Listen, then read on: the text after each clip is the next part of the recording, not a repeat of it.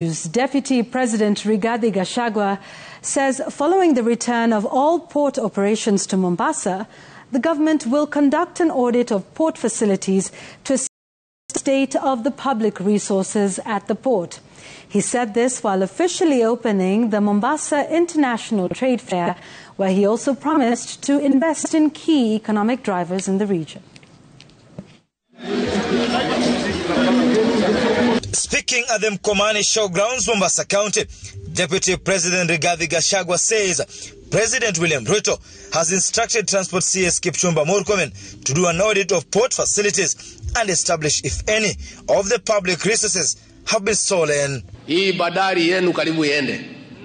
Pale siku za mwisho ya serikali iliondoka, walikuwa wamefanya ukarabati wa kuimbia nyinyi bandari ya Pwani.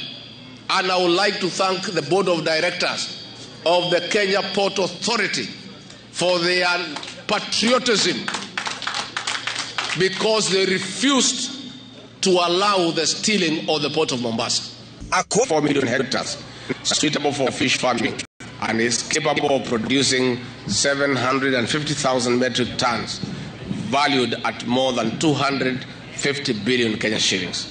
With the region receiving depressed rains, Linturi is urging farmers from the coast region to shift to new technologies in horticulture and crops in the region. This region has great potential in production, and my ministry will account special attention to growth of collapsed value chains such as cassava, cashew nuts, and coconuts, for which this region has traditionally been known for.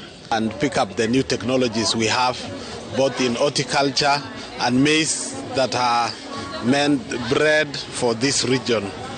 Those that are tolerant to diseases and also rain, because this area doesn't receive a lot of rainfall like the islands and other parts of the country. Ladies and gentlemen, Coast Region has traditionally thrived as a leading producer of cashew nuts and coconut cash crops.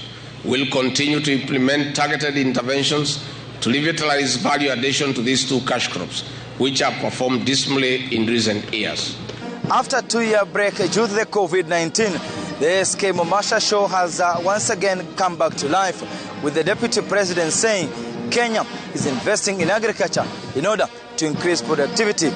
Francis Mtalaki, Citizen TV, Adam Komani Showground.